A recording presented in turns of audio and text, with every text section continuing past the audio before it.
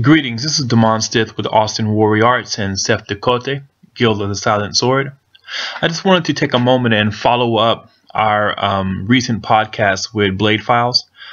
Mike and John asked me to show a video just kind of showcasing a little bit of what we do.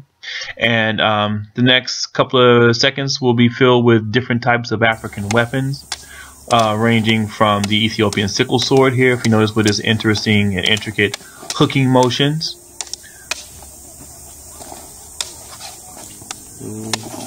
Notice how it sneaks around the sword. Very interesting, elegant style of play. And right here we have the takoba, which is a standard broadsword you find in Northwest, West Africa.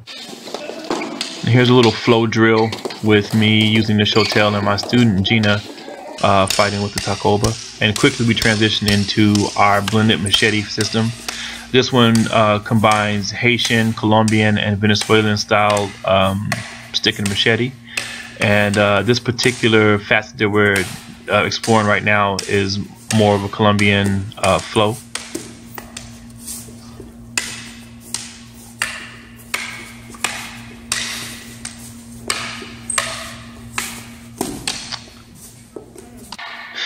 And here is a very rare weapons combination. It's the takoba sword and the alar, which is a type of javelin or spear that Tuareg use.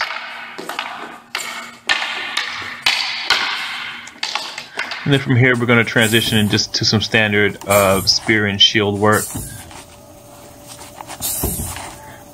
And this is me just kind of exploring the range of using the overhand grip versus the underhand grip.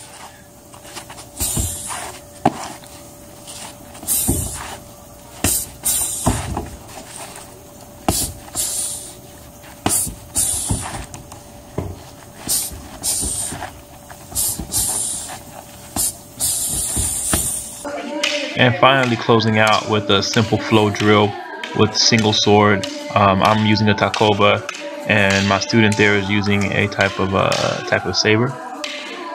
This is where most of our drilling comes from, is this free flow interaction between two people, stringing attack and defense together in this lively interaction. Anyways, once again, thank you guys at Bladefiles for hosting me on their podcast. I look forward to more interactions and more collaborations. And please check out Bladefiles on YouTube. Mike and John are very gracious and very, very great hosts.